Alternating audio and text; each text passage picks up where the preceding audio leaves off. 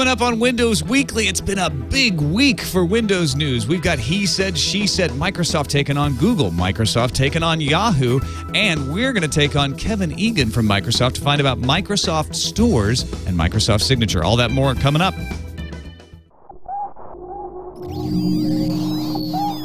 Netcasts you love. From people you trust. This is TWiT. Bandwidth for Windows Weekly is provided by Cachefly at CACHEFLY.com. This is Windows Weekly with Paul Thurrott, episode 194, recorded February 3rd, 2011, Signature Edition. This episode of Windows Weekly is brought to you by Audible.com. To download a free audiobook of your choice, go to audible.com/windows. It's time for Windows Weekly, the show that covers everything Windows, lots of stuff Microsoft, and the man who makes it possible, Paul Thurrott, news editor for Windows IT Pro, man in charge of WinSuperSite.com, and author of Windows Phone Secrets, is here as usual, but Leo Laporte is not. Hey, Paul. Hey, how you doing? I'm doing well. I was joking around earlier with you that Leo looks a lot younger today. Yeah, and has more facial hair. Well, it's because he's on that cruise. I've lost 10 pounds and right. I'm relaxed. Slightly sunnier complexion. Yeah. So Leo is off on he's steaming towards Antarctica right now. Which is, I don't know if he's actually steaming. An inevitable phrase that would be said about Leo at some point. It's probably some sort of ion drive. It's a geek cruise, Yeah. But they're going to hang out with the penguins and the geeks, and we are here to bring you Windows Weekly, and we have a special guest joining us today. We do. Kevin Eagan, he's the Chief Technology Strategist for the Microsoft Stores Division.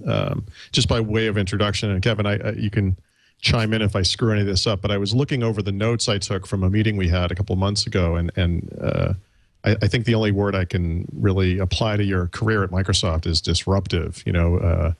He, I believe, was the first product manager for Excel for Windows, was in developer relations for Windows when there were only 3 people on that team versus, say, roughly 20 for OS 2, worked on modular Windows that turned into Windows CE. He contributed to Bill Gates' Internet Tidal Wave memo. Was part of Sidewalk.com, the media center stuff, Freestyle, and the eHome group. Before that was part of Windows.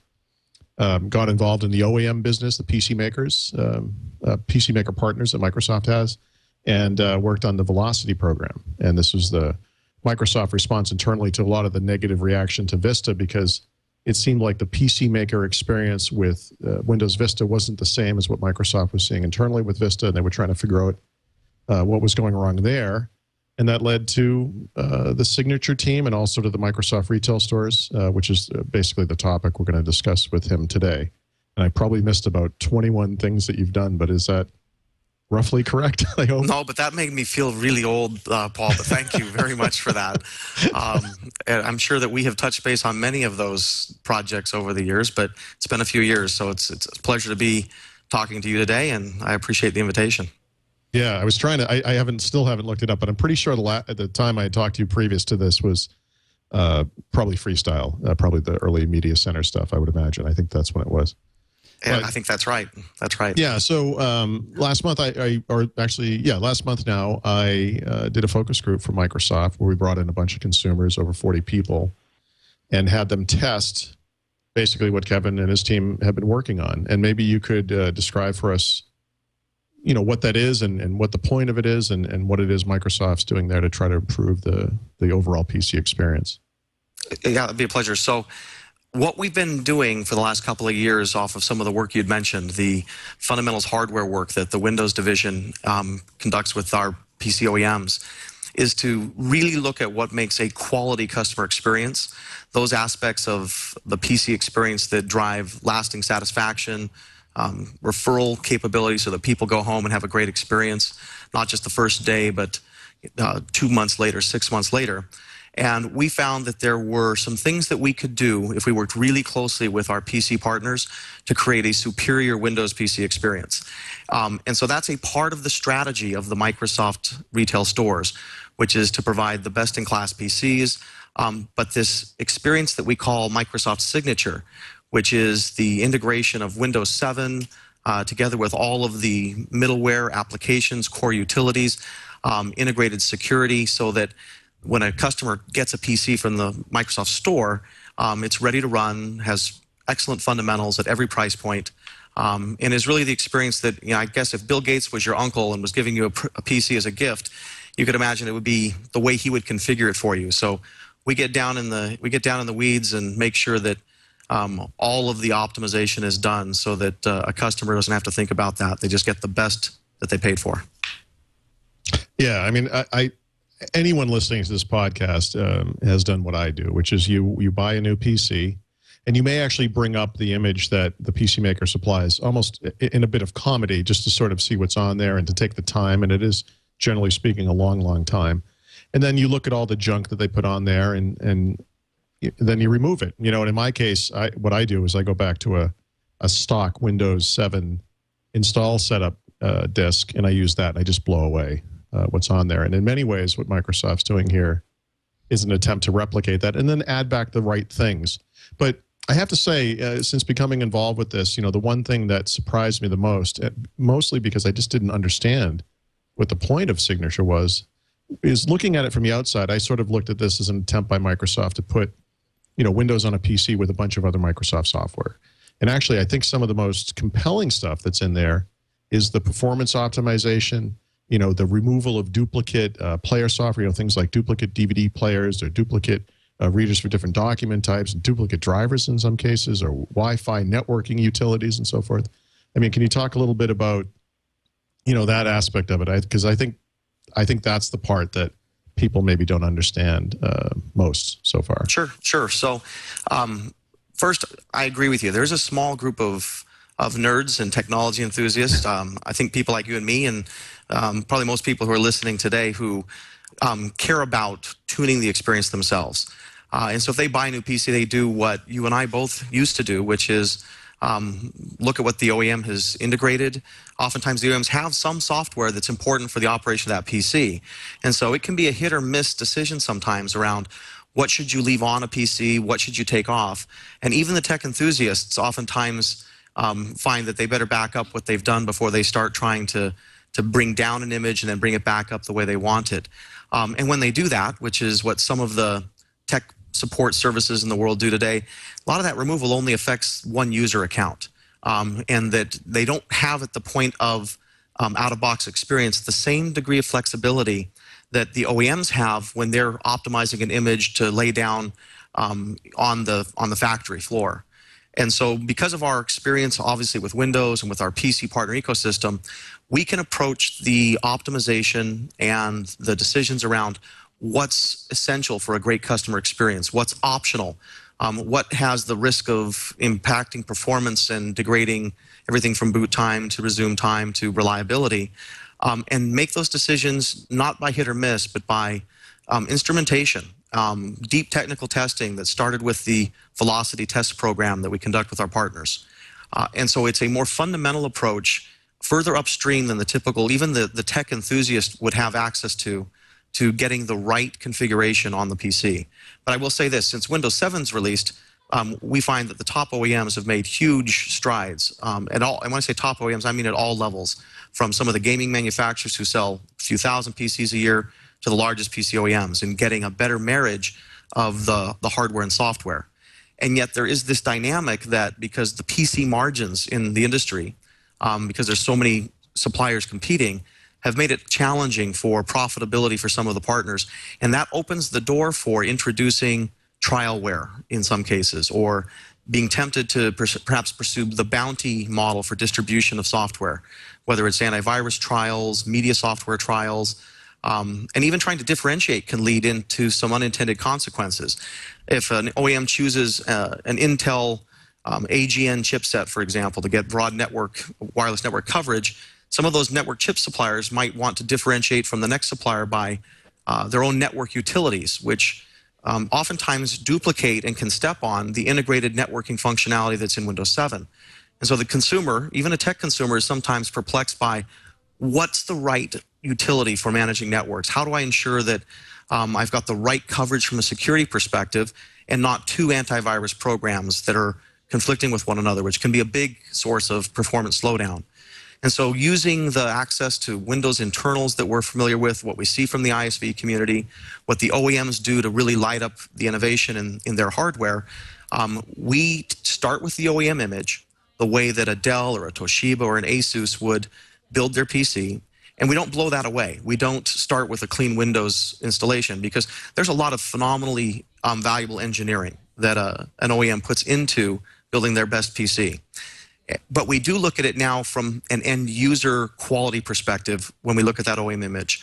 And because we're selling the PCs direct through the Microsoft Store, we can choose to take an investment horizon that isn't about monetizing the short term by trading off some customer satisfaction or performance for short-term revenue. Instead, we look at the core goal being long-term customer satisfaction. So we remove all the trialware.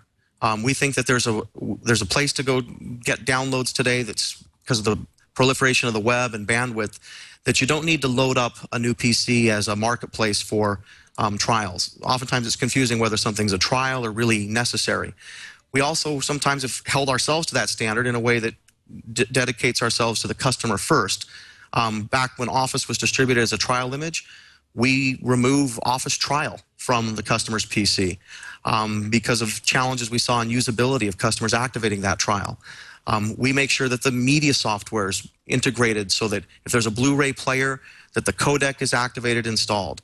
That if you're going to want to do advanced features like remote media streaming, that you don't have to go through that experience of opening your PC the first time and having to download 4, 5, 12, sometimes 20 updates or DLLs that activate some of the advanced functionality. It's all pre-installed and ready to go. And that's a very different philosophy that, fortunately, we're seeing some of our PC OEMs now, a year into this, see the reaction of customers, see the reaction of reduced return rates on PCs, and we're seeing some of this begin to syndicate into our PC community. And so we're taking an approach that we think works for the customer. And in fact, you're familiar with some of the technical details. It goes into a couple of different areas that I don't think the typical tech enthusiast would consider. I think that as a customer, that would be my first question, is what you've described sounds like exactly what I want when I buy a new PC. Why would you allow it to be any other way? Can you explain that? Well, if you value the customer's relationship more than and loyalty more than anything, sometimes the decision around what to do with the customer experience, not just in our industry but in many industries, can prioritize short-term opportunities for making money over the long-term value of a customer who is 100% satisfied. And so at the decision to build Microsoft stores, put the customer at the center with loyalty and satisfaction as the primary goals. And so while it's tempting to try to remonetize the PC with certain kinds of offers, certain kinds of trialware, certain approaches to marketing, we really listen to the customers. Even before we opened our first store, we did focus groups and statistically significant sizes of them too. So it wasn't just subjective data over where does a customer have experiences with their new PC that decrease their satisfaction, from the way the PCs are marketed to the way that the box works when they open it up, to the first time they try to boot it, does it work? How quickly can they get to being productive or being creative? To their experience if they have their first concern or problem or something that they don't know how to do. How does that get solved? To the very end of the life cycle where they might now want to buy another device and move their information, their old documents, their old media, enabling a seamless transition from an old device to a new device. And that was pretty fundamental research that we shared broadly with retailers and with our OEMs. But it was research that we put at the core of designing the PC experience in the Microsoft stores. And that led us to, I think, a more complete approach to designing for customer satisfaction. So, I mean, let's step back for a second, because one of the things that I wasn't surprised by, but it was interesting to note in the focus group, after it was over, after they had tested all the PC configurations and written their notes and so forth, I asked them, did you know about this You know, were you aware of Microsoft Signature as a service or a program? Were you aware that Microsoft had stores, both an online store, right, at store.microsoft.com, or physical stores? And as far as Signature and the online store went, no, none of them, virtually none, had ever heard of either. And then I think for the retail stores, some people were aware of that, and I surmise that it has to do with the fact that this is something that would have been reported in mainstream news because there's a story there about Microsoft taking up on Apple on their home turf and so forth. And so there's something interesting to that angle. But, you know, how can you explain, you know, what it is you're doing with the stores, you know, because there are stores, literally physical retail stores, and more are coming. You also have this online store, which, again, I don't think a lot of people even know exists, unfortunately. And then, of course, you know, how Signature kind of fits into that because, you know, when you buy a PC from Microsoft from their store, you are getting this signature image, and it's a significant difference. And that's something that, you know, came out during the focus groups, a very significant difference. Well, I appreciate that. And I think that there's a couple of reasons why the participants in your focus group might not have had high awareness of either the online store or the physical store. One is we don't have any stores yet on the East Coast, and I'm pretty sure you're a Boston guy. And you probably had people from Boston who could make it through the weather to wherever you held your focus. And you don't groups. have any up in the Bay Area either, right, Kevin? So, I mean, you're not getting all the tech pundits wandering in and then blogging about it. And none in the Bay Area either yet.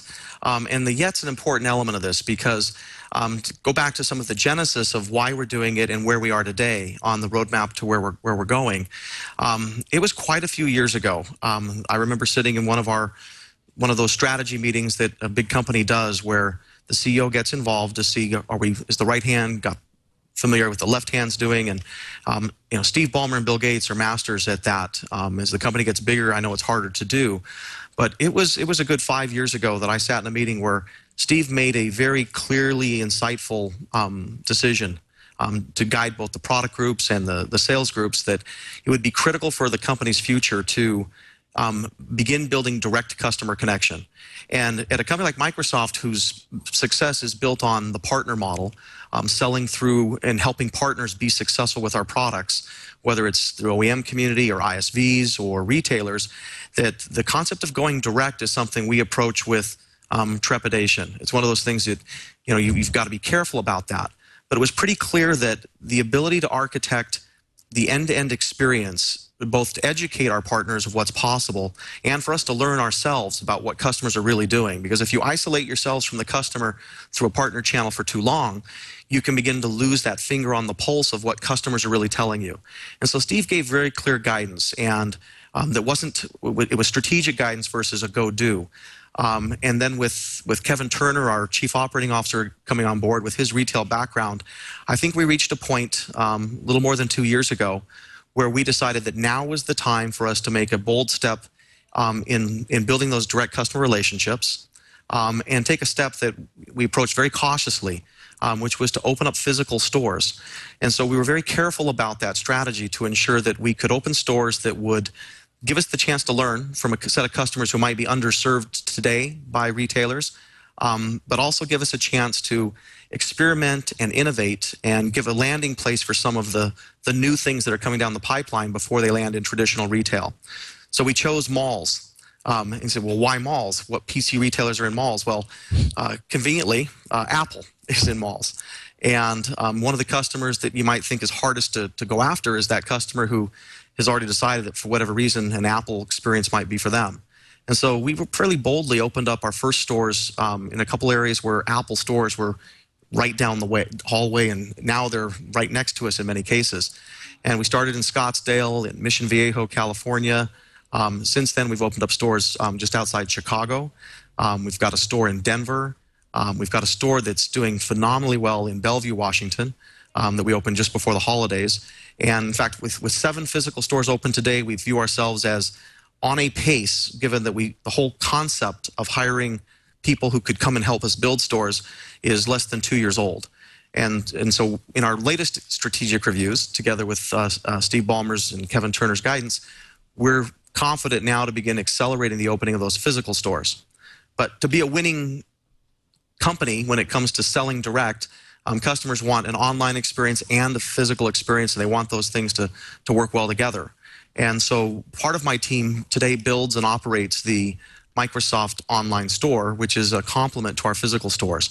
And we actually have the online stores in most countries in the world. There's only a few places where we don't have a Microsoft online store, and we'll get there in the next year, places like China and some places in South America. But surprisingly, the online store has quietly become one of the top online retailers for technology products in the world. It's a place that, well, there's places where you can go buy electronic software and download Windows and Office today. On the Microsoft Store, you can download a Windows upgrade for Windows 7. You can download the latest version of Office. Basically, all of the Microsoft software is available to download, and that gives customers convenience and confidence in that they're buying it from Microsoft. We're not a price leader. We try to deliver service and value around the products. And very quietly, we've grown a user base where in the last 6 months, we've had over 40 million customers visit the Microsoft Online Store. And we've added PCs to that store so that when customers want to experience cool new PCs, some of the stuff you might have seen at CES, the first place to find it was the Microsoft Store for sale. So if you were looking for a cool slate, and there was a really cool slate that Steve Ballmer demonstrated at CES from Asus, the 11-inch slate that great processor, a Core i5 processor. There's a slate that's very, very interesting that comes from a little company up in Canada called XOPC that they build with Pegatron, one of the major ODMs. And so this new generation of slates, with some of the software and the hardware innovation that's going into them at price points that are very competitive with products like an iPad that are clearly have the full breadth and capability of a PC, the store is a great place to find them. And so we've carefully selected products, and on the online store and in the physical stores, you can come and get software, hardware, accessories, and importantly, services, so that if you need help upgrading your PC, we do that. If you need training, we offer an excellent value in our physical stores of for $99, you can get training for an entire year and come into any of your local Microsoft store and spend an hour with an expert on the topic of your choice. And so these are capabilities that it didn't exist 18 months ago. And so we're just now beginning to build awareness, and we're doing it very carefully and quietly so that we can share what works with our what people might consider our competitors. But to be honest with you, Best Buy is not a competitor to us. They're a close partner. The other retailers, Office Depot, Staples, these are Costco, Walmart. These are companies that if we find something that works in the Microsoft Store, whether it's the service model or the PC assortment or lessons from Signature, we work with our retail sales division who services those companies to share that information with them. But we think there'll be a place in the long term for Microsoft to have a home that you can go to online, have a place where you can go to that's in your neighborhood, where you can talk to a Microsoft expert, check out the latest, coolest products, get service if that's what you need. And it's working for us. Our customer satisfaction, and that usually takes time to build, is in the high 70s as measured by Net Promoter Scores. And high 70s, if anyone is familiar with Net Promoter Scores, is a world-class level of customer satisfaction. And so that's what we started with as our premise and our strategy, and we're really pleased with the results to date. We're still learning, but we do think we offer something unique for customers who want to try Microsoft. Yeah, it is a cool store. I'm sorry. No, I was just going to say, because they're close to the Apple Store, I think it's raised the eyebrows of a lot of people who thought maybe that that it was something that was past them, that they'd moved on to Apple. Sure. We find quite a few people come back to the Microsoft Store after going to see what Apple's got. I had two immediate reactions in the Bellevue store, which I visited in December. And by the way, I'm dying out here. I'm awash in Apple stores in Massachusetts. I would love to have a Microsoft store here, but one is it's a genuinely warmer experience. I mean, the Apple Store looks it almost looks like an operating room, by comparison. But that's just my own personal reaction. But I was also thinking immediately, because it's right down the hall from a smaller Apple Store, and I was saying to the guys there, you got to have a Mac signature service, where someone goes down the hall, buys a Mac, and then brings it over to put Windows 7 on it and all that stuff, and you could get that combination of the cool Mac hardware with the better OS and all the application support you would get there and so forth. One of the best Windows machines I've ever owned. MacBook Pro. Yeah, sure. Yeah, definitely. Yeah. So I don't know if we can I discuss any of the results of the focus group yet, or does that need to wait, or maybe I could speak about that generally? Just yesterday we put up some of those results ourselves online that are available now on at signature.microsoft.com. And so I think given that we went live with some of that information yesterday, I think it'd be fine for you to share both what you found and frankly your opinions and questions. Right. And the reason I think this is important is because, like I said, everyone has bought a PC, and you bring the thing home. My parents have bought, both my mother and my father in the past year have bought a new PC, and both times that thing has sat in a box on their floor until I came over and turned it on for the first time. They literally, they spent almost $1,000, didn't even turn it on. And then I both times spent several hours longer than I thought I was going to, just cleaning them up. So one of the most dramatic things we saw in the testing was that roughly 5 to 6 times shorter out-of-box experience, across the 7 different sets of PCs that we happen to test. And, some of these computers took upwards of half an hour just to go from when you turn on hit the button, and then you went through all the junk it has to go through, and then it did stuff afterwards, and it's sitting there churning away doing whatever and throwing up confusing windows and subscription services and all this stuff. Just dramatic differences. And, we tested a number of things, users' reactions, the desktop, the start menu, the Internet Explorer configuration, performance, the inclusion of antivirus, anti-malware security type software. Microsoft obviously puts on their security essentials, whereas all the PC makers had very short subscriptions to competing services, internet suites. And that's one of those things where I never would have noticed this because, like I said, I always blow this stuff away. But clearly something horrible has happened there because all of these things had a 2-month security subscription, and that was it. And it's I remember, it seems like early on these things would have been a year, and they probably went down to 6 months and then 3 months. So literally all were down to only 2 months. And then we looked at things like, sleep and resume time, shutdown time, and so forth. And I had all these computers back to my house, which has been a disaster. And thank you for that, by the way. 14 different computers. I think we're all going to be happy. It's time for a LAN party. To say goodbye. Yeah.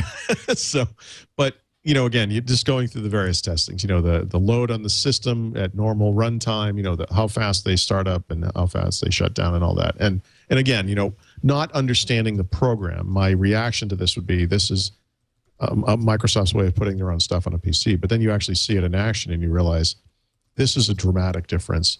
Not just in the startup experience, that first day, but just also in the day-to-day experience that these things aren't just, this is not a chance to showcase Microsoft software. It's a better PC experience across the board, which is why we're talking about it here, because I think it's important to get this message out. People in the focus group were blown away by this. 95, actually it was over 95% of them preferred the signature PC to the OEM PC, the PC maker image, if you will. And the language that they used to describe the two setups in some cases was actually unprintable on the PC maker side. I don't want to call it any particular PC makers there, but it was just fascinating to see. And again, when I look at this, I think to myself, this is something that needs to be communicated more broadly. And I just, I wish that people understood this was a possibility because, I am, as are so many people listening to this and watching this, the PC support staff for friends and family members, neighbors. I look around this neighborhood and I've helped half the people whose homes I can see from my house with their computers just in the past year. And it would just be, and every time it's like crazy configuration and all this junk that's on there. And I just think it's important, to highlight, how awesome this thing is. I think you're right about that.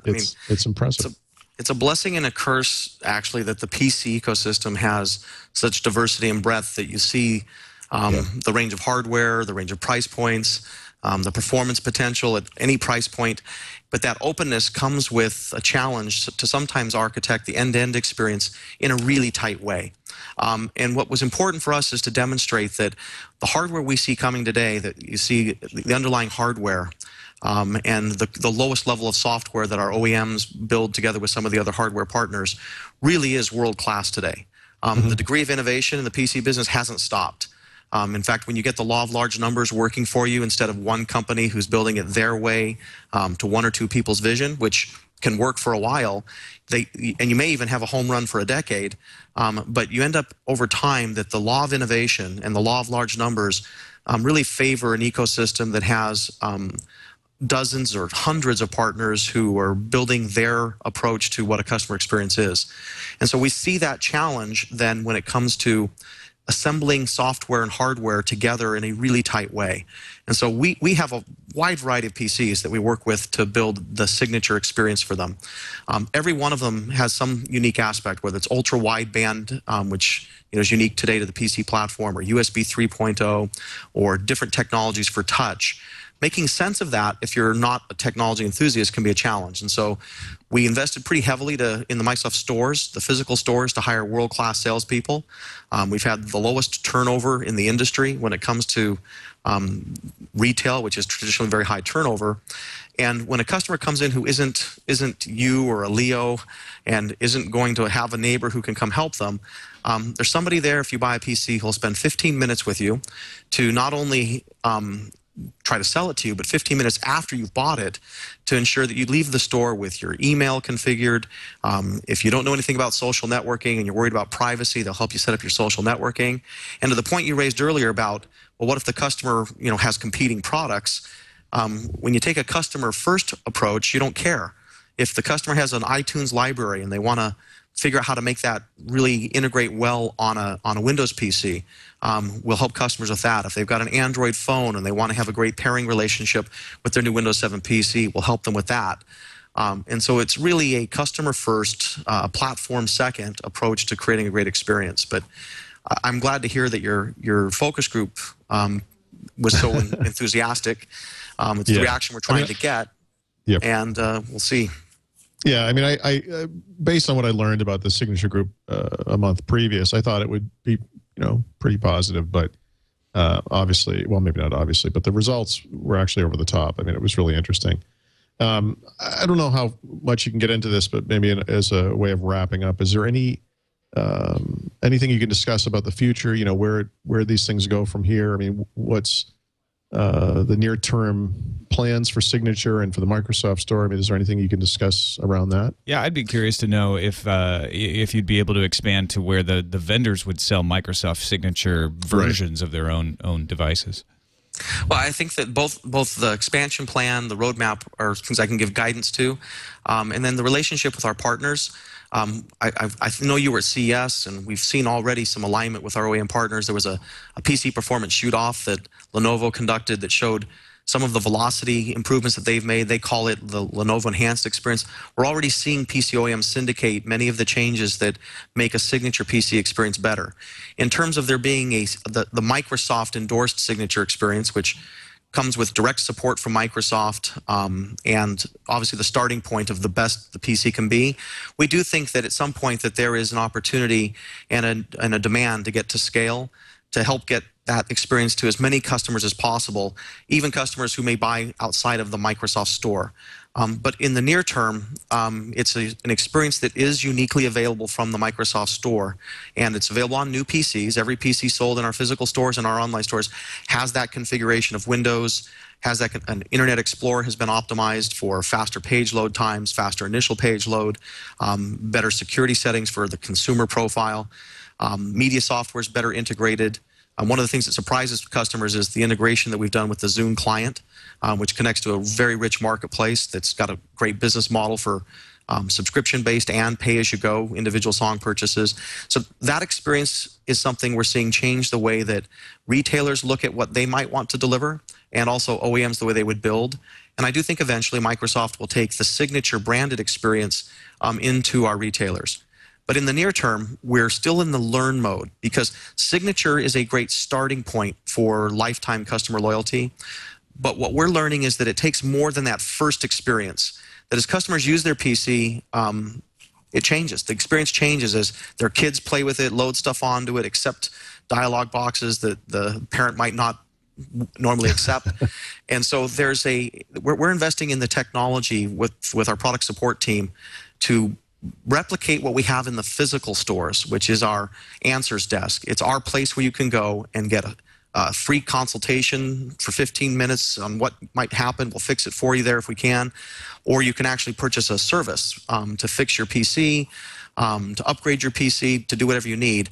But that capability to get to scale, we think, is a future cloud-delivered service for consumers. And so, the guidance I'll give you on future investment in technology roadmap is the continued offering of great services in the physical stores, but the future offering of an answers desk in the cloud available from the Microsoft Online Store, so that from the comfort of your home, you can get that 15-minute consult with a real person. Putting a face on Microsoft's a lesson that we learned the stores can really do a great job of. So we're going to try to replicate that more in the online store. But we're going to continue to listen and learn to the customer.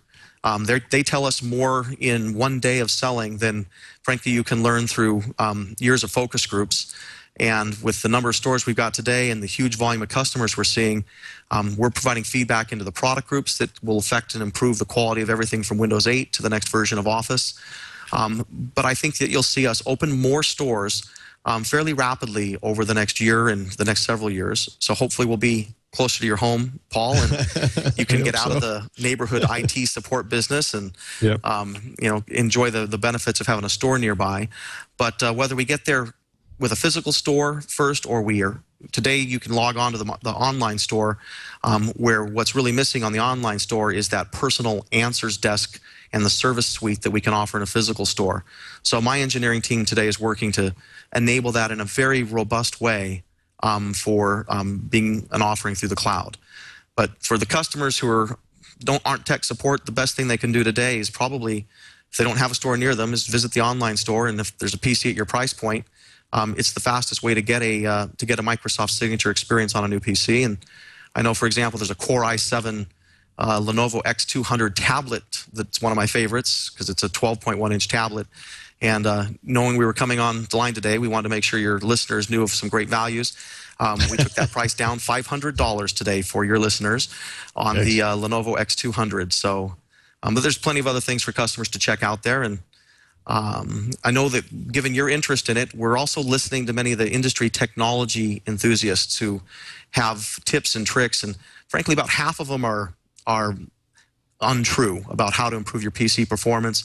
And so we're going to work on building some social content through Facebook and through the other vehicles for customers who are following the Microsoft Store to be able to learn some of these lessons that they can apply themselves for PC performance, reliability, and for that IT enthusiast like your customers are.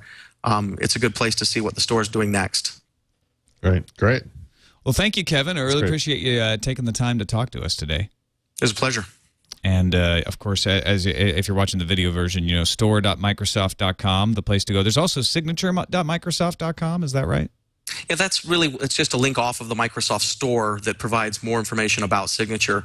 But the main place to go to check stuff out is the store website. Each one of the PC pages then has a link to Signature for customers who want to learn a little bit about what we do to that PC they're about to buy.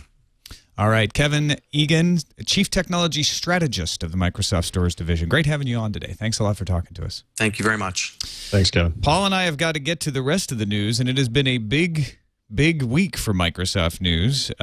In fact, there's some news breaking today still around the data leak on Windows Phone 7, right?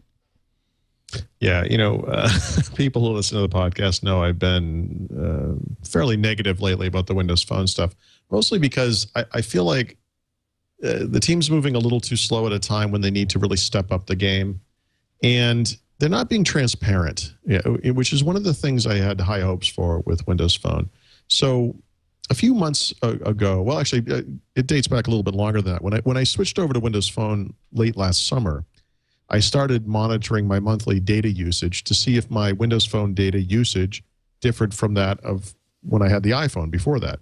And, AT&T does a good job of providing that information. So one of the things I saw, which I couldn't really explain over the last, say, 3 months of 2010, was that my data usage was going up, each month. And it didn't make sense to me why that would be. So each month, at the top of the month, in fact, I'll be doing it today or tomorrow for January, I would just post a graph and say, here's how my data usage has changed over time. And somewhere in the comments section for that, and it was a huge thread that had broken out, theories about this and things, a number of people complained that they were seeing phantom data usage that they couldn't understand. The phone was sitting idle, and the next day they could see on AT&T they'd used some huge amount of data, and they didn't know what was going on. These big chunks too. That was huge chunks. Now there's all these theories about that, and AT&T maybe posts things in batches and so forth. It's hard to say, but I mentioned it on the SuperSite, which is my main site, and obviously more broadly read than the blog, which is why I did it. And Microsoft contacted me, and they said, "Hey, look, we're looking into this. Any information you have would be appreciated, whatever."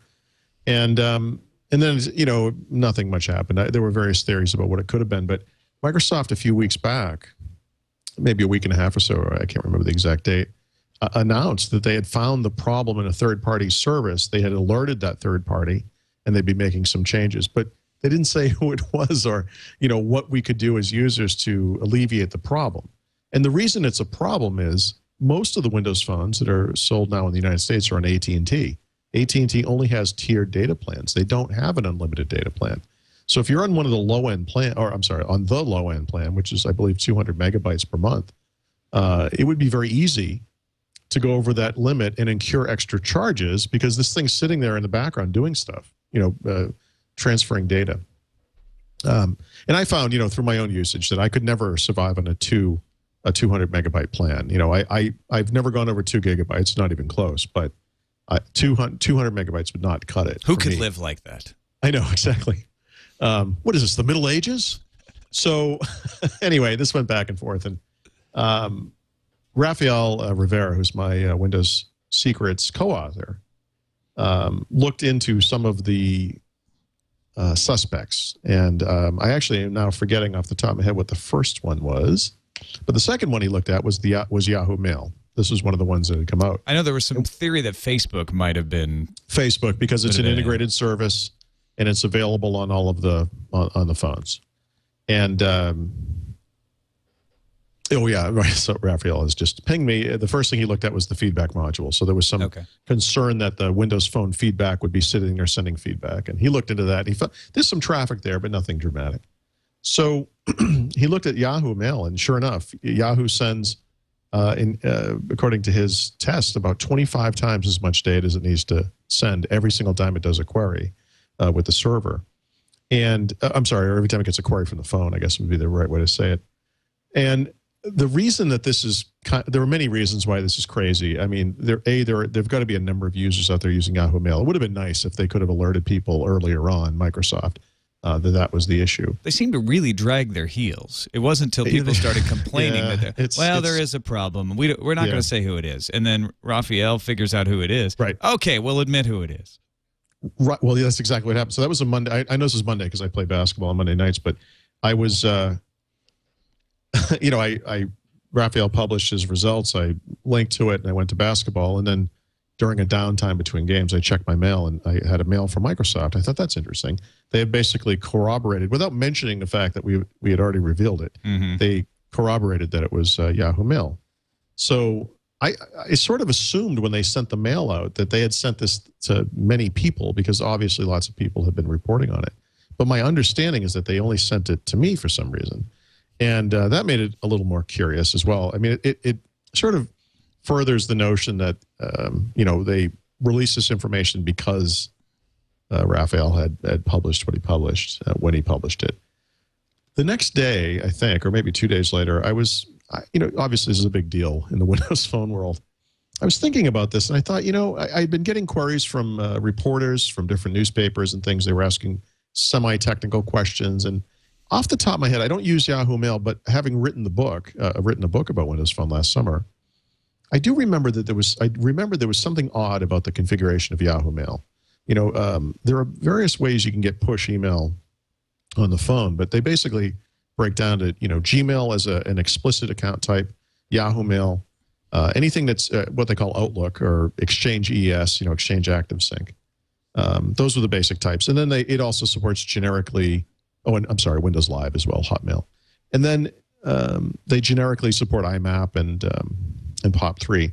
But the Yahoo Mail account, compared to those other top tier account types, is very limited and in two major ways. One is they don't support contact or calendar sync at all. So with Yahoo, you only get mail. And two, the range of time which you could configure to check for mail, is different only on Yahoo Mail. So for these other push email types, one of the choices is you can have it continuously check for new mail. It will check for mail. It will download mail as it comes in, is how it says it on the phone. But for Yahoo Mail alone, the lowest, like the least frequent amount of time that this thing will pull for mail is every 15 minutes. It's the only account type that's like that. And so I wrote a post where I said, you know, they had to have known that there's something wrong with Yahoo. Why would this be different? Why would this one account type be different? You know, and I quoted from the book. I wrote, you can, you know, last July, without knowing what was going to happen, I wrote, you know, there's something odd about this. They handle it differently, and I don't know why, you know, and it's less powerful or less, you know, instant, I guess. So, you know, there's all this stuff. Yahoo eventually came out and they apologized first, but then they came out and said, actually, Microsoft is sending in, you know, bad IMAP traffic, and that's the problem, you know. So right. Because there is a different way that Windows Phone 7 requests IMAP, and so Yahoo's trying to make that. It sounds to me like Yahoo's trying to make that sound like it's different there. But then Raphael today on withinwindows.com points out that, well, the iPhone has the same issue. When you fetch an IMAP header, it gets a bunch of information it doesn't need as well. So this is, you know, check in next week and there'll be 7 more stories because it seems like this is something that's not going to die. But honestly, my biggest issue, well, there are two. My 2 issues with this whole event are exactly the same issues that I always have with Windows Phone, unfortunately. One, they're not updating quickly enough. You know, this is the type of thing, I don't know when they knew about this. I suspect they knew about it months before they launched the product. Why wasn't it fixed? You know, well, if they knew about it this last summer, why couldn't they have worked with Yahoo to fix this problem? Whoever is responsible, right? Do the right thing for the customer.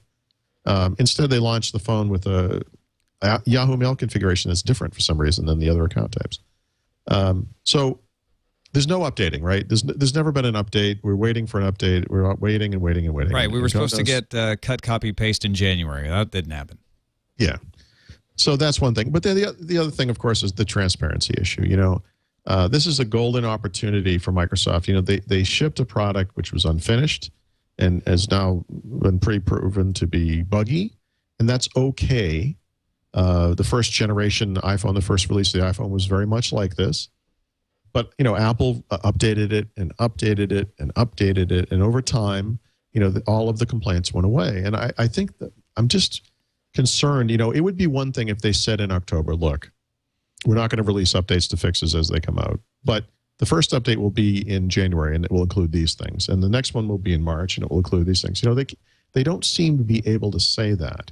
Well, it's not like Apple came out constantly saying, yeah, we're on this, we're fixing it. They would just roll out fixes very silently. So interestingly, there was some of that. They don't do that anymore, except that I can point to an example from this year where they announced what was going to come out in iOS 4.2 and in 4.3. Remember, this past year they said, you know, they gave a little bit of guidance. Okay. But there's actually, that's from last year. When the iPhone first came out, one of the things I did, because I was really hard on them for shipping a product that was incomplete, is I started documenting every update they made. And in the document that I created still exists up on the web. And you can go and look at it and find out that not only did Apple keep releasing updates over the first many months, but, you know, just to compare it to the 3-month period with which we've had Windows Phone, they also actually made announcements that year about stuff that was coming in the future to address complaints. So actually that first year, Apple acted in a way that I'm kind of calling on Microsoft to act for Windows Phone in this first year. Yeah, I'm not sure why Microsoft's being so coy. I don't know. I mean, you know, you want people to adopt the platform. It's awesome. I love Windows Phone. I love it. I could never use an iPhone right now after using this thing, or an Android phone. There's no way. It is so much better. But man, it really needs this stuff. You know, it needs to be updated. And I just wish it could just happen on a rolling basis, you know. All right, we've got a lot of news to move through, so I'm just going to go ahead and move us along to the release candidates coming out for several different flavors. Are these a big deal? Yeah, in some ways they are. One of these products is Windows Home Server. So this is the Veil version, the V2 for Windows Home Server. It was speaking of Microsoft controversies, it was a big controversy late last year when Microsoft announced it was getting rid of Drive Extender, which was the technology in Windows Home Server that did a number of things, but it provided a single pool of data storage so you could plug in a hard drive. That storage would just go into the pool. Didn't have to worry about it. No drive letters, no nothing. It would just become part of the storage pool in the server. That's awesome. Yeah, it was brilliant. And it also, lovely. And it also did data duplication automatically across 2 drives. So you didn't have to think about it. You check a box, everything in this folder, in this share, your video collection, your music collection, your documents, whatever it is, would automatically be duplicated across 2 or more, just across 2 drives. The idea being that if a hard drive failed, you wouldn't lose your data. Also brilliant. Unfortunately, they discovered an application compatibility issue, and after spending a lot of last year trying to fix it, they eventually decided that this add-in model, the application model that they have for these servers, because now there's a family of them, was more important than Drive Extender, so they killed it. So what just got released was the release candidate, or a near final version of 3 products that are part of the so-called Colorado family of servers. Next version of Windows Home Server, a new small business server product called Small Business Server Essentials, which you can think of as home server with domain, which is basically what it is. It's great. And then a new version of storage server, which I'm not as familiar with. And you would think that getting rid of a key storage technology would be a problem for a storage server product. One would think. We'll get there. So the reason this is a big deal is that this is that release they talked about back in November when they said, look, we're going to release, there'll be a new pre-release version. You can see how we're going to address the lack of Drive Extender. And what it basically amounts to is that you now attach drives to these servers, including Home Server. They appear as drive letters. They're NTFS formatted. They're not this special Drive Extender thing anymore. If you want to, the problem is this, like let's say you have a video collection being a typical example. So your video collection, let's say it's on the V drive. It's a 1 terabyte drive. There's no data duplication. It's gone. And then you fill it up. Well, now you want to have more videos in the server. So what do? You could add a second drive or another drive, 2 terabytes, whatever it is. But you can't, there's no easy way. I'm not saying there's no way, because there are actually ways, but there's no easy way to span the storage between those 2 drives anymore, because that data pool is gone. It's not part of the product anymore. So now what do? So there are different approaches to this. You could do, well, there are different approaches, I guess. Let's just say there are different approaches. But what Microsoft has added to these servers is something called the Move a Folder Wizard, which is just about as limited as it sounds. And what it basically allows you to do is, with error checking and consistency checking and all that, you can say, look, I plugged in a new drive. I want that video folder to move over. I want you to fix all the shares so everything works like it did before, and just move it to the new drive. So if bigger drives come out, or you buy a drive that's bigger than the drive that was in there, you can now move folders from the smaller drive to the bigger drive. So with the wizard. With a wizard. So it's better clearly this is, it's better. Exactly. So it's not a Drive Extender replacement by any means, but it's a little bit of a bone to people who do run into that upper storage limit. The problem with it is, at some point, the physical size of the disk just gets in the way. So, or the number of disks you can add to the computer get in the way, or whatever it is. It's still not as seamless or as reliable because of that data duplication as it was before. So I've got to write up on the site. I guess we shouldn't beat this one to death too hard, but I'll be doing further testing on this. We'll see. And I don't know. So the question still remains whether I will use or recommend the next version of Home Server. I've been a big Home Server proponent to this point. And I just got the code for that one today. I tried out the small business server yesterday, and we'll see.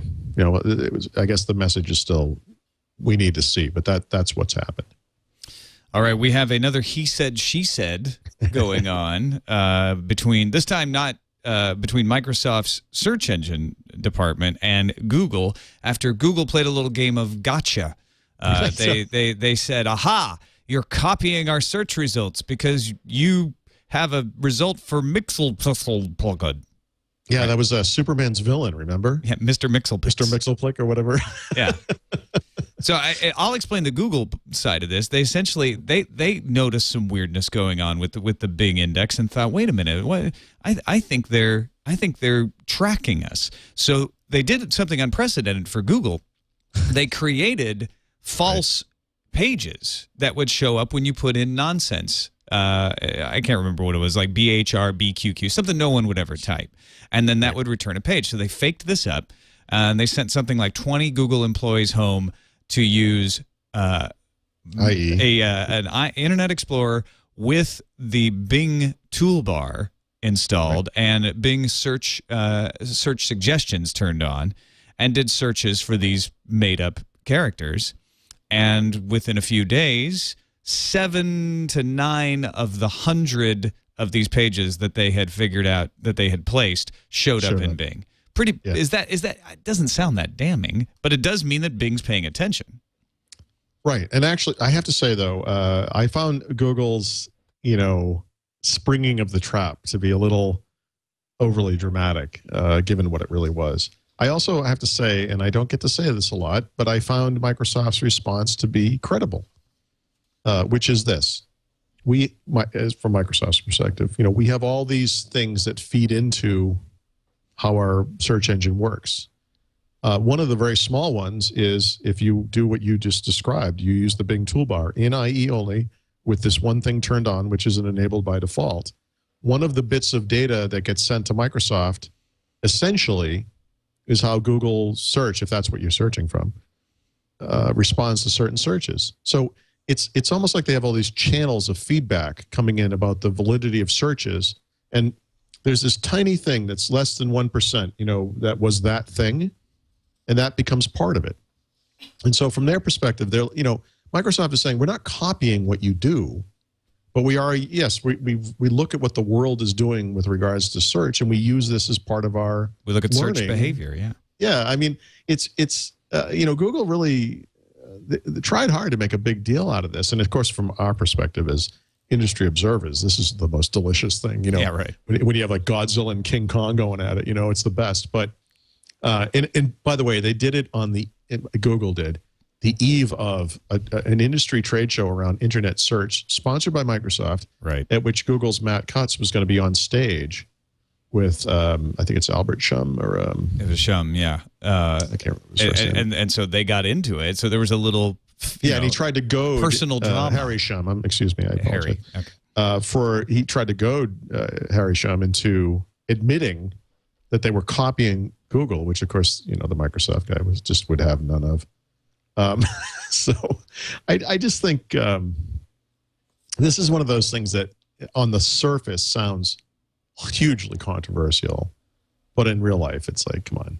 Well, it sounds controversial when Google says Bing is copying our results. Of course, Microsoft comes back and very definitively says, no, we are not copying the results. But it's like politics, right? You put Bing on the defensive and everything they say sounds a little dodgy because they're trying to explain a very intricate part of search engine mechanics to defend themselves. Let's look at this a different way because, and maybe this is just my perspective as a Microsoft watcher or whatever. I look at this and I say, you know what? Bing has like no market share at all. Google is curiously nervous about this. Why would they publicize something like this? This would be, I mean, what are the market, comparisons you could make between someone who has 65 to 75% market share versus someone who has 10 to 14%, whatever it is that Bing's at, depending on the market. When you respond to something like that in this fashion, when you make such an overt accusation against such a tiny competitor. Discretion is the better part of valor, usually. Maybe. And Google did not show that. I think it shows, Google doesn't typically betray what I think is an internal obsession with Microsoft to this degree. I mean, it's interesting. I don't, it might just be because it's Microsoft and that Microsoft is their biggest competitor overall. But when you look at the search market, I mean, come on, really? Yeah. I mean, even whatever share gains Bing has made have been in, I think what Bing would probably call vertical searches or, these decision type things that they like to talk about. Not in pure search, right? I mean, Bing. I'm using Bing. I'm in this over 2 weeks now of using Bing as my primary search engine as an experiment. Right. I'm going to do it for a month, and then I might keep it if I like it. We'll see. So if you use IE in the Bing toolbar, you could have an identical experience to Google, and maybe that would help you stay. Maybe I could start creating my own pages. But what I found is Bing is good at a few things. They're very good at a few things. Yeah, very good. They're just fine in general search, but then there are a few niche type things that they're not very good at, and I have to go back to Google for, especially things like news. Right. But searching for video on Bing, infinitely better than Google. News, by the way, is one of the few things that I think Yahoo does really well. And I know that's kind of a strange thing to say, but Yahoo does image search pretty well too, because they have that big Flickr pile. Image search is the thing I don't like about Bing, actually. Yeah. Although Google has done everything they can to kill image search for me as well. I think the problem is when I look for an image is for something specific. Like I'll need a logo for a product because I'm making a promo graphic. And of course, these image searches are designed for people who want to find celebrities or you know, the latest Charlie Sheen photo of him tripping down the stairs or whatever he does these days. I mean, so they're laid out in a certain fashion and designed in a certain fashion. Yeah, you know, which isn't necessarily optimal for me. But we'll talk a little bit about browser share, similar to search engine share here in a second. But I want to thank Audible first. This episode of Windows Weekly brought to you by Audible.com, leading provider of audiobooks with more than 75,000 downloadable titles across all types of literature. They've got fiction, they've got nonfiction, they've got magazines, they got newspapers. Listeners of Windows Weekly get a free audiobook to give it a try. If you haven't given Audible a try, it'll change the way you read books. You won't stop reading regular books or ebooks or anything like that. It actually expands the number that you can read. At least that's been my experience. Go to audible.com/windows, try it out. You get one book for free. And Paul, you've got a pick for us, right? I have two picks. You have two picks. So weeks ago, I think at the beginning of the year, I mentioned the weight loss stuff that I'm working on and talked about the Gary Taubes book, which I think is hugely important.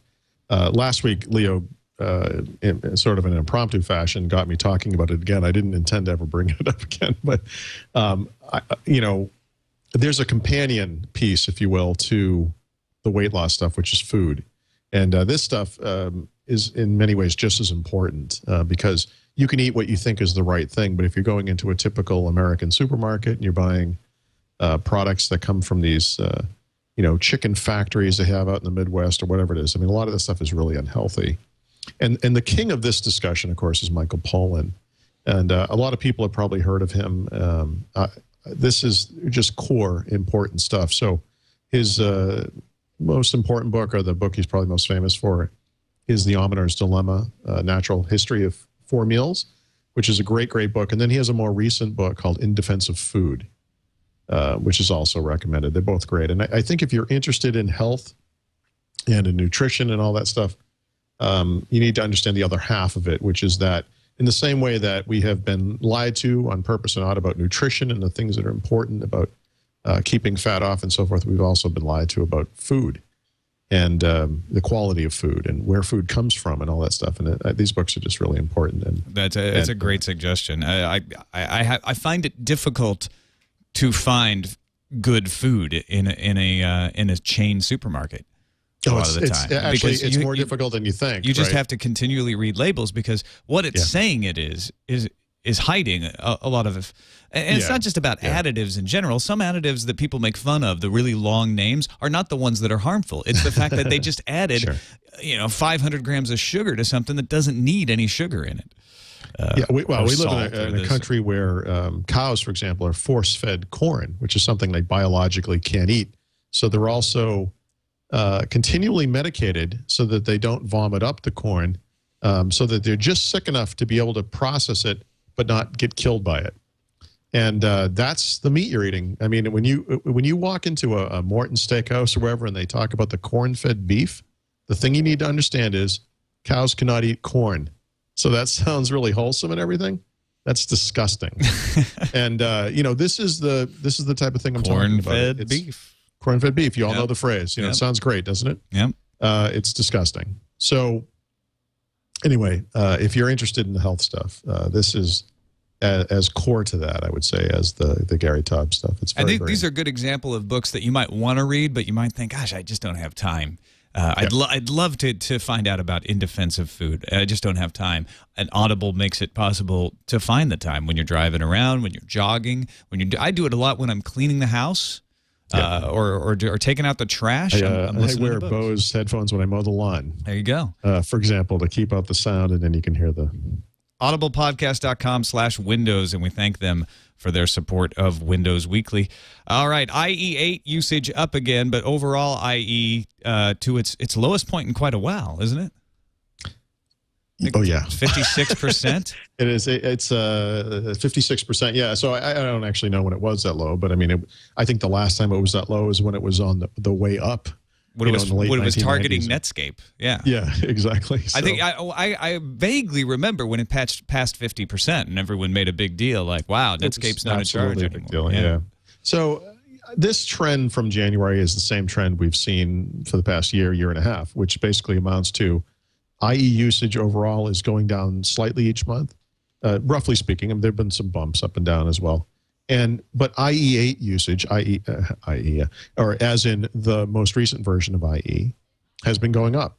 So IE8 is still by far the most often used browser version of any browser, and interestingly also grew faster, as it has so many months over the past year, than a lot of the competition. So one of the big news pieces from the browser market share thing is that Chrome officially surpassed 10% of the market for the first time, but IE8 actually grew faster than Chrome during that standpoint. And that's doubly interesting or important because as I've tried to point out in other areas like PC market share and so forth, it's easier to grow share when you're small. Yeah. So for the dominant product to actually grow faster than the others, it's actually pretty impressive, you know. So that said, obviously IE going down overall is a bad thing for Microsoft, and they're trying to prop up the news a bit by, talking up the next browser, IE9, which will be available in a release candidate version sometime soon, probably this month, and then a final version hopefully in the next quarter or so. And it looks like that's going pretty well, and it obviously looks like a great product, and we'll see how it does in the market. But yeah, for right now, I would just say that the news for IE overall is the same for January as it's been, for a long time now. Yeah, same basic. Who would have thought when IE was at 90% that it would ever change, that it would ever fall? And I think it's important, looking at the technology world and at the PC market and so forth, to understand that something like that could happen anywhere. And I think it's a good thing. I think I'm not cheering for the death of Internet Explorer. I'm cheering for competition. I'm cheering for choice. I want to be able. Monoculture is never the answer. Exactly. Never. All of these browsers are better because we have so many. Because we have Opera and Chrome and Firefox and Safari. Because they all. I mean, right. You're pretty much splitting hairs at this point when you're describing the four biggest browsers. I mean, which one's better? And you can obviously pick out little features in each that you may like or not like. But I mean, come on, they're all great. I mean, it's a wonderful choice to have. All right, we're running a little long. Do you still want to talk about Honeycomb? Your impressions on that? No, we can skip that one. Yesterday? All right. One word on the Honeycomb tablet. Where's the Windows response? Where's the Windows response? I would say it looks. That's not one word, is it? So I would say that in a one word, it looks like credible. Credible, yeah. I.e., first credible iPad. I got 2 words, or 3 words. Windows Live Desktop. That's what the widgets looked like to me. Let's go on to our Windows Phone app of the week. What do you got for us this week, Paul? Okay, this one's quick, so it's very obvious. So finally, there is an official Flickr application. It's not really what I've been looking for. I mean, since learning about Windows Phone last year and writing about it last summer, and just experiencing it ever since, the one thing I've been dying to see on this phone is deeper integration of third-party services. The phone ships with Facebook, like we talked about. You can integrate email from Yahoo and Gmail and other sources and so forth. But I want, Google Picasso Web integration into the Pictures hub. I want Flickr services integration in there. I want these things to appear in the phone natively. Unfortunately, developers are still looking at Windows Phone like they do other phones. And I think that will change over time. So, when Flickr comes out with a solution for Windows Phone, they come out with an app, like they do for any other platform. And that's fine. It's just not ideal. So it is my pick because Flickr is one of the major photo services. It's one of the things I really wanted to see. Obviously, there were third-party applications, but the Flickr app, for whatever it's worth, is very well done. But I'd like to see it accompanied by Flickr integration into the Pictures Hub, because that's, you know, the big advantage of Windows Phone. Can you take a photo and upload it through the app, or is it just a browsing app? Yeah, no, yeah, you can, and you can do I all think of that's that stuff, the point of it. It is a yes. Well, that's part of the point of it. Yes, you can browse your photo collection and so forth, but that's the thing. In other words, deep integration. It would be nice to select a photo you took with the camera from that photo and click on, you know, share, and that Flickr should be one of the choices. Right. It's not. I think we'll get there. All right, on to the software pick of the week. This is a comedy pick. Have you seen this? No, I haven't. The Duty Calls. It's made by a dirty it's joke made by Epic. It is literally a spoof of Call of Duty. It's not much of a game. It basically is something you can play through. And I see. I have to put my birth date in. Yeah, well, right. It's a little. Well, I'm not sure how adult it is. This shooting. I think it's because of the violence. But it basically, you walk through a mini game that looks like Call of Duty, and it mocks Call of Duty. It's the type of thing where a guy speaks in a foreign accent. And he says, "You know, I'm the bad guy because I have an accent." You know, or like there'll be the scenes in Call of Duty where the action slows down, and you know, you do something in slow motion, and the guy says, "You would never normally be able to kill me because I'm so powerful, but now the game will slow down and you will have a chance." You know, and what it really is, in many ways, it's hilarious. It's absolutely worth, especially if you're a Call of Duty fan. It's just kind of it's a nice dig at Call of Duty. But what it really is, in some ways, is an ad for a game that's coming out later. I think if it's February or March, called Bulletstorm. And I think the point of this is to say, look, there's this awesome shooter coming out, and it does look awesome. It looks really, really good. That is not just yet another military shooter like Call of Duty, and there's so many of those. It is something completely new and different, and it just looks awesome, you know. So it's just a fun little thing. It's not something that has any long-term value. But thank you to Darren Smith for turning me onto this first. But it is. All right, I got to download this. It looks pretty funny. It is funny, and it's pretty well done. It says stuff, you know, this is like inventory stuff. Like you have picked up 50 sheets of college ruled paper. You know, it's like, what? Like, it doesn't do anything. It's just like well, there it is. And then you have all the level ups, and it's fun. I'm a sucker for good parody, so it sounds like it's pretty well done. All right. Well, thank you, Paul. A pleasure to do the show again with you. I hope you can put up with me for 2 more weeks before Leo gets back. I just wanted to add, you know, I did a report for Microsoft about the signature stuff. I will publish a story on my site about signature in the Microsoft Store and the experience of the focus group, so you can see the results and see what really happened in more detail. So that will be up sometime in the next week or so. Really interesting movement, and I didn't get the answer I wanted out of Kevin, which is, you know, why don't they just do this for all of it? Just say every Windows machine has to be sold with signature. Okay, or make a big incentive. I can't answer for him, but I can venture a guess, which is that Microsoft has a fairly complex series of relationships with these companies, you know, the PC maker partners. It's a tough thing to go to someone who has been responsible for a lot of your success over the past 20, 30 years and say, you're screwing up, you know, that you're doing something bad, you're ruining experience. I think the way I think this will evolve over time is that Microsoft is sharing the results of this stuff with them. They can see the performance improvements, and I'm serious. It is. There was, I don't have the document open anymore. One of the computers went from the final click of the out-of-box experience to the desktop in like 30 seconds. I mean, it's crazy how fast they are. As a PC maker, you have to want that, you know? And I hope that the future of this is it's at least an option from PC makers. It's at least an option in Best Buy and other retailers. You know, you want to see it everywhere. Yeah. I think people would choose it if they had the option.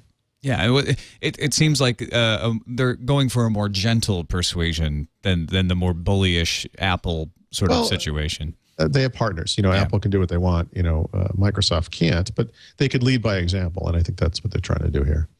All right. Don't forget, folks, that you can find more. You can find breaking news items on winsupersite.com, like the Yahoo Mail data leak, for instance.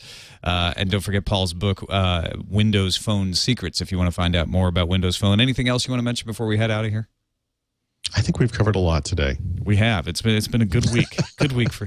Next week will be barren. We won't have anything to talk about. We'll just sit here looking at each other. I'll be in Colorado next week if that matters, but I should be able to hook up with you. Is that for the home server releases?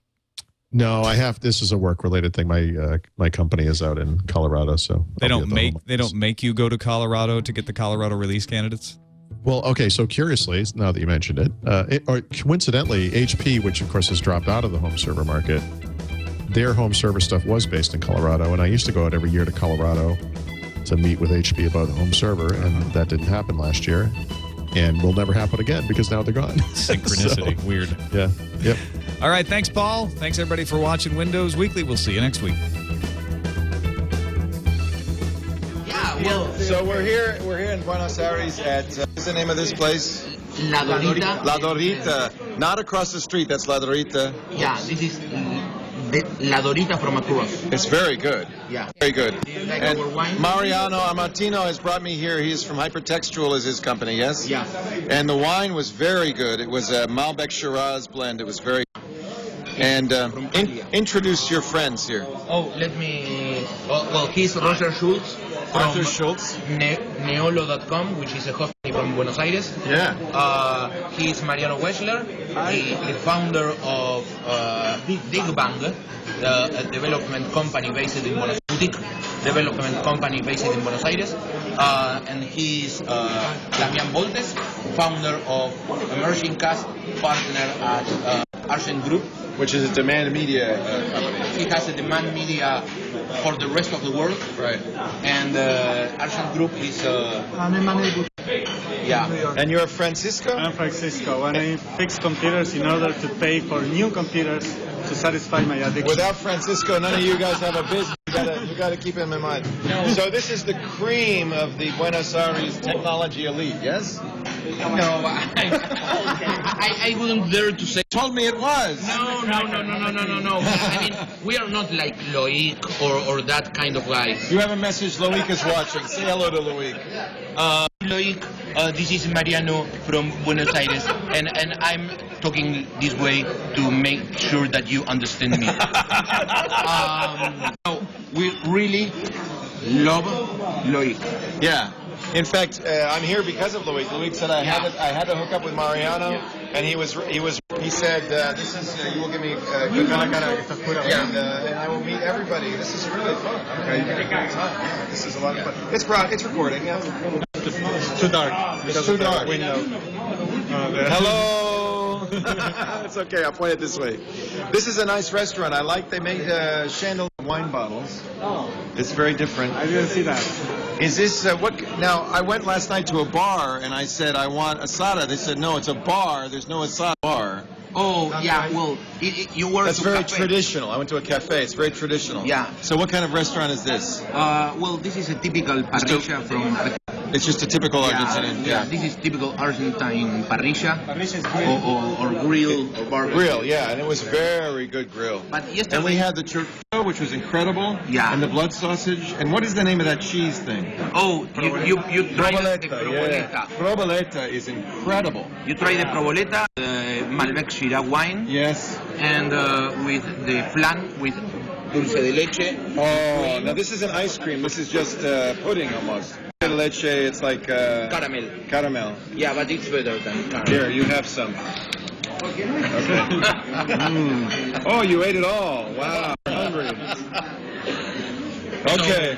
So, adios from Argentina, from Buenos Aires. Ciao. Ciao, everybody. They say ciao. I think they think they're in. Ciao. Goodbye. Ciao. It's Italian. Ciao. Ciao. Yeah, that's ciao instead of ciao. Ah, it's like that podcast you did called The Chow. The Chow. Yeah. The Chow was so. It was more interesting than this week in tech or something. Yeah, it's not boring. It's not a show. It's a fun show you did. Eduardo and I were so funny. And that's why they stopped doing it. Okay. Goodbye, everybody.